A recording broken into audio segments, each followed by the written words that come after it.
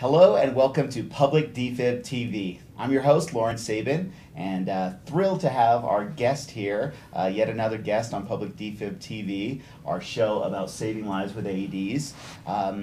Obviously, with AEDs, CPR and AEDs go hand in hand. And so I'm thrilled to have our guest here, who's Brandie Van Vossen. She's the owner of Action CPR in Albuquerque. And welcome. Welcome to the show. Thank you for having me. Indeed, Great. indeed. So, first question, Brandie, what got you into CPR training, and tell us a little bit about your background. Well, the business is Action CPR, and it was started by my mom, so it's a family business. And so she started it, kind of took off and needed help, so I just started helping her and then got more and more involved. So this year is 10 years that I've been a BLS instructor for American Heart Association, so it's been just a little bit of time. Congratulations. Thank you. Congratulations, 10 years. Yeah. Lifetime.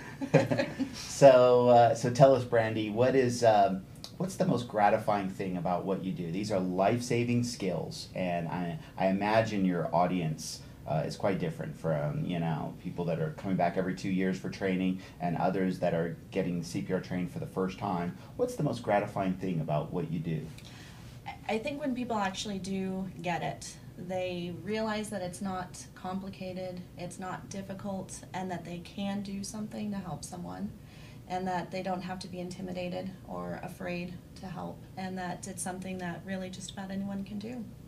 What are their apprehensions when they come in for the first time, let's say?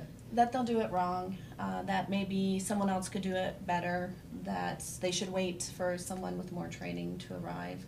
And so it's neat to be able to let them know, yes, I can do it when they are practicing, when they're using the AED, seeing how simple it really can be. So. Sure. Yeah. And when does that change as you're doing a class? Is it when their hands are on the mannequin, or when they're able to use an AED successfully, or what stage does the kind of It depends. I think sometimes it's when I ask a question and they know the answer.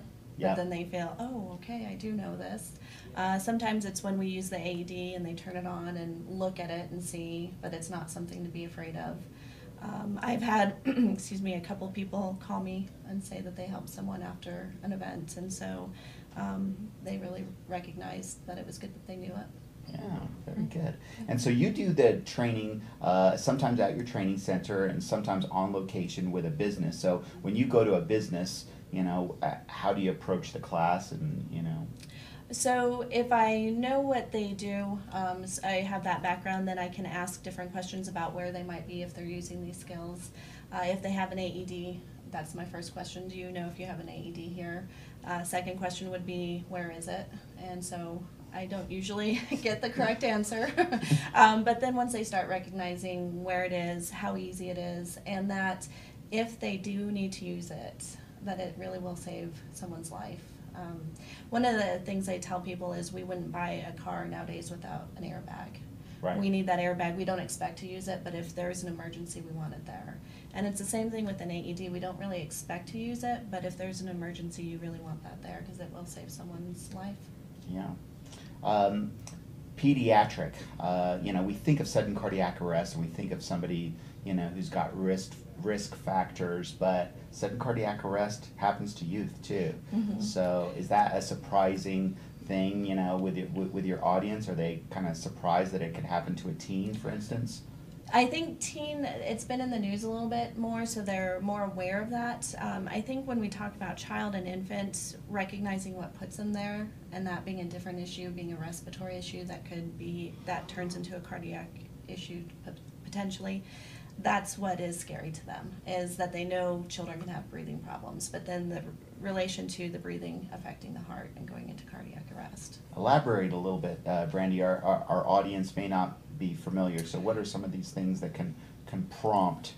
So certainly drowning, and that drowning is a respiratory issue. Lack of oxygen affects the heart, but asthma, choking, getting into chemicals that should be locked up. Children can ingest something, suppresses the respiratory drive. And so when they enter into cardiac arrest, they're in a different condition than an adult who's had it because of a heart attack.